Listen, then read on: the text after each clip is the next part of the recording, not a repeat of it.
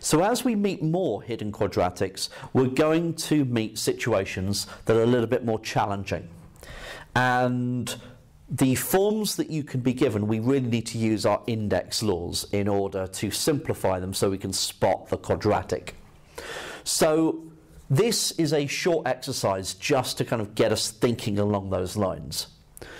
So the first one here, write 3 to the power of x plus 2 in the form of k times 3 to the x, where k is an integer.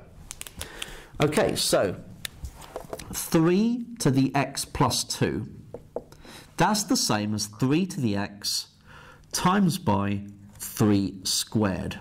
Okay, so they are equivalent using our laws of indices.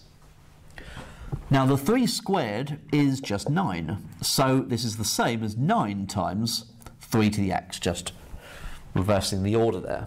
And so I've now written it in the correct form where k is equal to 9. Okay, so if we spot something like that, we can write it as 9 times 3 to the x.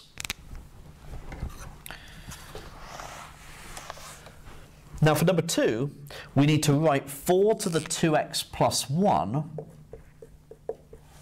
in the form p times 4 to the x all squared, where p is an integer. So using our index laws, we can write this as 4 to the 2x times by 4 to the 1. Now if we reverse those, 4 to the 1 is of course 4, and 4 to the 2x we know is 4 to the x squared. We've seen that in the previous hidden quadratic videos already. So here we now have it in the form that we want. So p in this case is 4.